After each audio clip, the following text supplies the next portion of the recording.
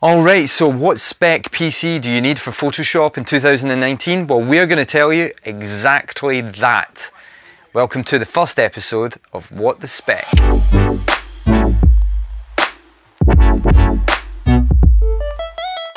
Alright, welcome to the first episode of What the Spec. Thanks for bearing with us. You might have seen that we're trying a few different types of episodes here on the Utopia channel. This is kind of format. Basically what we're going to be doing is we're going to be answering the questions commonly asked by you, our customers. We're going to debunk some myths, and we're hopefully going to provide some really good valuable tips when you're looking for different types of systems. So as I said on the intro, today we're going to be talking about what kind of PC you need to be able to run Adobe's Photoshop suite. It's an awesome application, it's used by millions of users all over the world, and you only have to click online to see that constantly people are asking what kind of PC do they need to be able to get Photoshop to run well. Well, over the next couple of minutes, we're going to be answering just that, so bear with us. We've split this into 4 nice and easy to remember steps. The first step is going to be about processor, then we're going to be talking about RAM, then graphics card, and then storage. Once we get them out of the way, we'll do a nice little summary, and you will be equipped to be able to go and make sure that whatever system you buy, wherever you buy it, will be capable of delivering a sweet Photoshop experience. So let's kick this off by saying what is the best processor for Adobe Photoshop.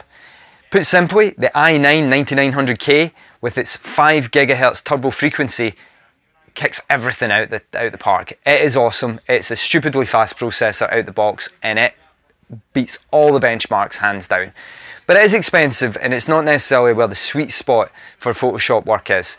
Our sweet spot for high end would probably recommend the i7-9700K. That sits just slightly slower than the big i9 up there, but it's going to deliver a really solid performance. Do multiple cores make for a better Photoshop performance? Good question, and yes they do. In a way, Adobe is getting better at using multiple cores all the time. We're seeing updates frequently, and it is getting better. But once you get to 8 cores, you're kind of at the limit of what Photoshop can deal with. So as long as you've got up to 8 cores, you'll be fine. Any more than that, you're not going to notice a difference. AMD or Intel? The age-old question.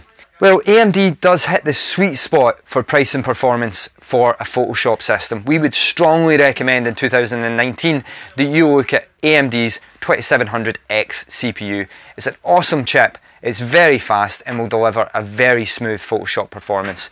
However, bless AMD, as good as they are not quite matching Intel's single-threaded performance, and if you just want all-out speed, then as I mentioned earlier, that i9 or that i7-9700K is where the sweet spot is. We often get asked about Intel's X series processors. Would they be any better for Photoshop? Well, not really. It's not going to make much difference. Again, i7, i9 is where the sweet spot in performance is.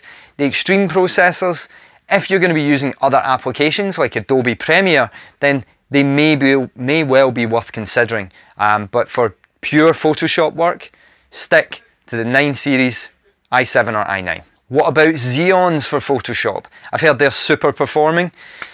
Xeons are great and they're designed for ultimate reliability. However, in our tests, AMD Ryzen chips, the Threadripper chips, and Intel's Core series of chips are all super reliable. We just don't have RMAs or returns around those chips. So you don't really need to worry about the reliability in a Photoshop PC or workstation. Your basic Intel chips and AMD's Ryzen Threadripper chips have got you sorted. The other point to note is that most Xeon chips come with a lower frequency, and remember, we're thinking about single-threaded performance for Photoshop, so generally speaking, Xeon chips are definitely not a good idea for a Photoshop PC. You've got all the money in the world and you're thinking dual CPU setup. You've seen the photos, they look great, you've seen people talking about them. Yeah, it's definitely 2 processors has to be better than 1.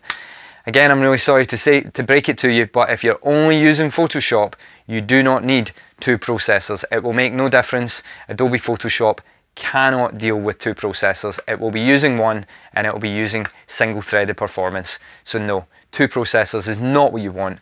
Okay, so moving on to graphics cards. Graphics is awesome. We love graphics cards at Utopia. So what graphics card is the best graphics card for Adobe Photoshop? Well, the good news is you don't have to go all out for the all singing, all dancing top end cards. Adobe Photoshop really will run well on a mid-ranged GPU. So we're talking something like a GTX 1060 as the sweet spot for Adobe Photoshop. We have tested some of the new RTX cards, and really you're seeing like a 10% performance increase for a 100% price increase, perhaps even more. So no, GTX 1060 6GB version is the sweet spot for Adobe Photoshop. So you're on a budget and you're thinking, do I need to splurge on a graphics card? Can I get away with onboard graphics? Well, yes you can. Adobe will run with onboard graphics. However, on larger files, larger projects, a dedicated GPU will make a difference, especially if you're going to be running at higher resolutions like 4K or running multiple monitors. Okay, so I'm going to go for a graphics card. You've decided that. How much RAM do you need? Well, as I mentioned in that previous question, 6GB of RAM is our sweet spot for Adobe Photoshop. That's going to allow you to run 4K nice and smooth, and it's also going to be able to expand to multiple monitor setups should you want it. 6GB for the win. I've heard Quadro's good, Craig. Should I get a Quadro card for my Adobe Photoshop workstation? No. Unless you're going to be working on 10-bit color, you don't need to go to Quadro. Quadro cards are great, they have huge reliability, and they also have very stable drivers, but the extra money you're going to be spending isn't going to equate to performance, and the reality is that a good Nvidia GeForce card from a reputable manufacturer is going to do you just fine. So stick with GeForce, that's where the value is for a Photoshop PC. So AMD or Nvidia, red or green? Which one do you go for your dedicated graphics card? At Utopia, we are massive fans of Nvidia. We have been for a long time. They won us over with their stability of drivers, their reliability, and their price performance. They just work. So for your Photoshop workstation, we would recommend you stick with Nvidia.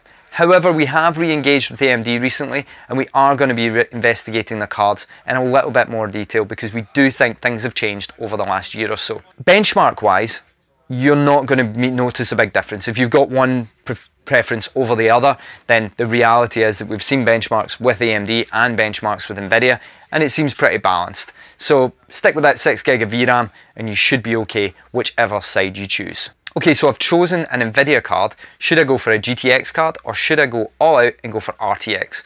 My advice would be, currently RTX would give you no advantage whatsoever over a GTX card, so not great value for money.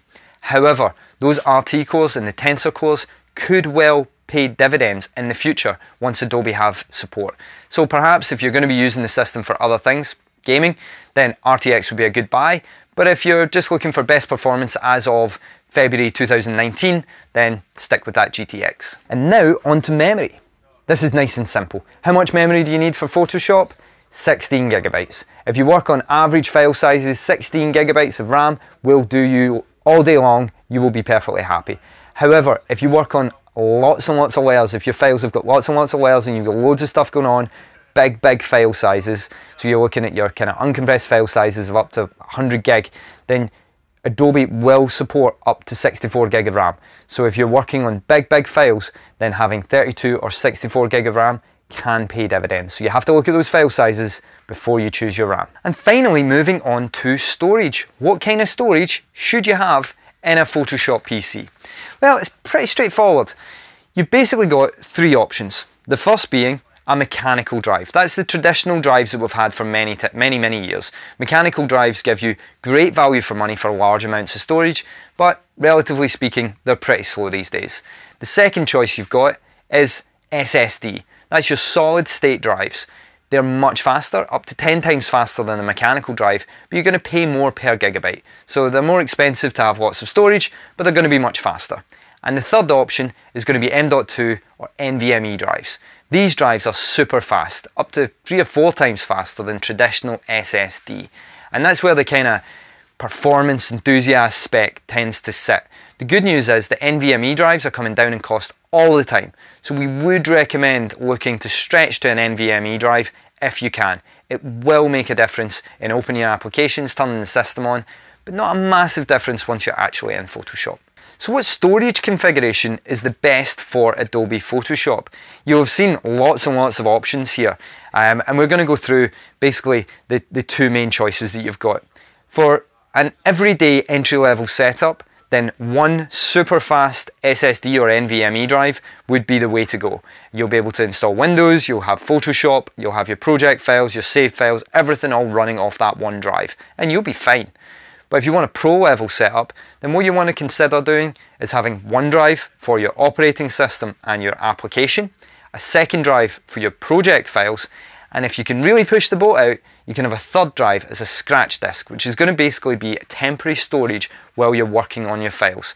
If you have that set up, then you're going to have a sweet, smooth experience in Adobe Photoshop. Okay, let's wrap this up really quickly.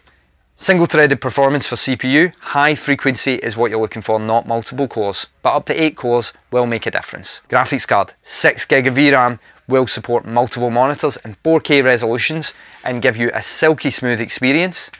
Memory, 16GB if you're kind of entry level. If you're working on large files with multiple layers, then stretch to 32 or even 64GB. And then finally, storage, you want at the very least an SSD, potentially NVMe drives. They will make a difference to turning that system on, opening those applications and opening any large files. And if you can stretch to it, have that project file drive and that scratch disk.